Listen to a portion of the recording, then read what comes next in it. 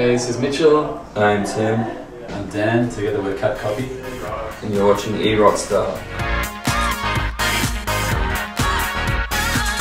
We are here with Cut Copy. First, I just wanted to ask you what your experience has been on this tour so far. How long have you guys been on the road? Gotta be 5 weeks now, I think. 5 weeks. I mean, we've been here in America for 4 weeks. We're in Europe and the UK a week before that. It's been great. I think we've driven across America for the second time now. So yeah, all the shows have been really good. We did a tour with Black Kids and they were really awesome to have on tour with us. And yeah, no complaints.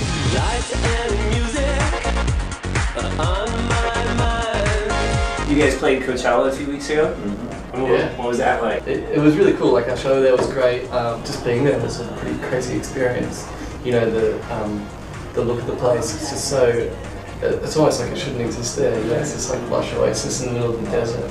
Be my baby, one more time. You guys have come towards the end of your US tour now? This is it? Yeah. Tonight's the last show? That's it.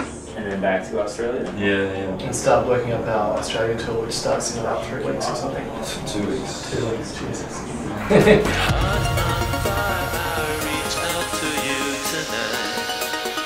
You guys have had quite a bit of success back in Australia with the release of the last record. David at #1, which was just nuts for us.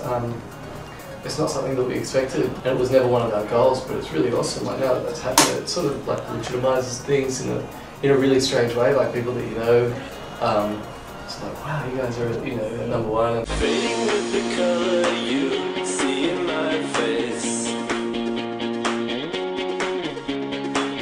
How did that happen in Australia? I mean, are you guys just getting a lot of radio play there, or Australian MTV playing your video? Or? I mean, they are, sure, but it feels like maybe it's a combination of things, you know, or, rather than any one sort of event that's triggered it. Our last record, you know, didn't sort of appear in the charts at all.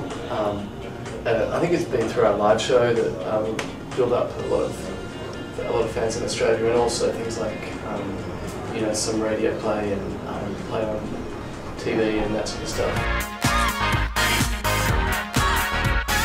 So how did this whole thing start? I was sort of into just buying records and sort of DJing a little bit and just collecting all sorts of different kinds of music. I'd go to shows with these guys and just sort of hang out, and you know, we thought it could be kind of funny just to sort of try being a garage band for a while, and then it sort of turned into more than a garage band. Yeah, I'd say it's #1. And what's the writing process like with you guys? We just kind of workshop stuff or rehearse stuff together, and like some of the songs are obviously a lot more kind of programmed, kind of studio stuff, so I'd sort of work on a lot of that side of things at home.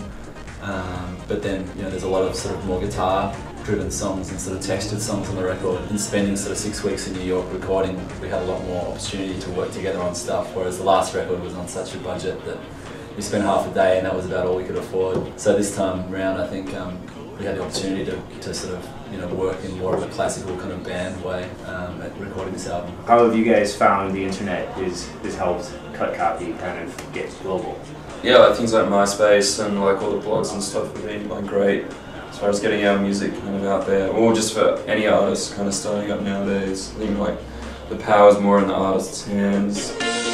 To watch more of these interviews, go to erockster.com, where you can also check out music and videos on demand from these artists and hundreds more, as well as listen to our stream 24/7. Thanks for watching.